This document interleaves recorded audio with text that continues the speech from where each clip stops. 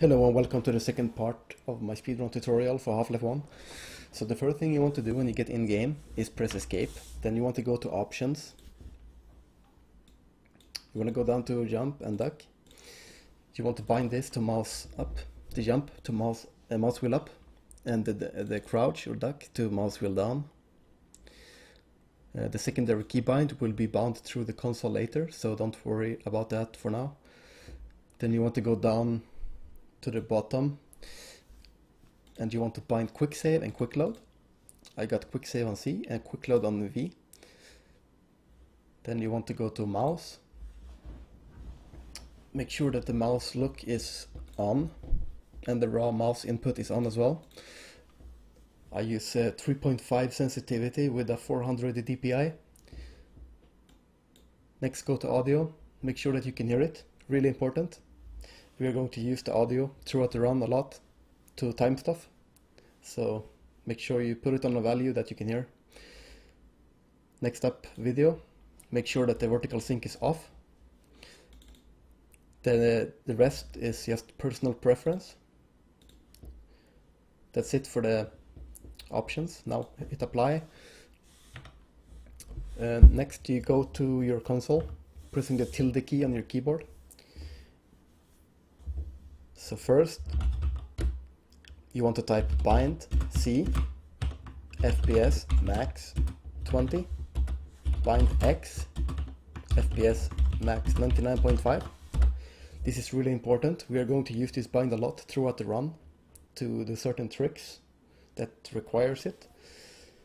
Next up, you want to bind your secondary jump button and your secondary crouch or slash duck button. So first we do the jump one. You want to type bind space plus jump.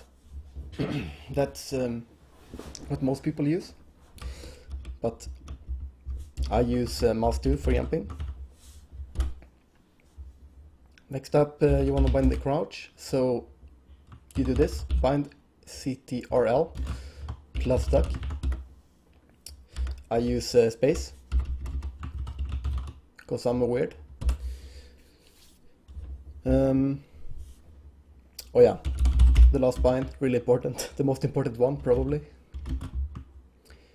This, I will include this in the description below, so you can just copy paste it.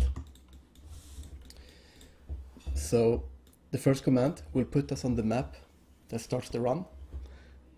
The second command will make sure that it resets, like the timer resets whenever you restart a run. The BXT HUD timer 1 will make sure that the timer shows in game when you run.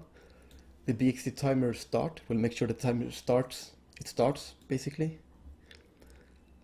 The auto stop 1 will make sure that the timer stops when the run is completed. When you, yeah. So the auto jump 1 and the auto jump prediction 1 is for the auto jump that we are going to use. Really important. So now you press enter and you close down the console. Now you press O on your keyboard to start a run. I will go through the run in my next episodes or parts. So see ya in part 3 and good luck.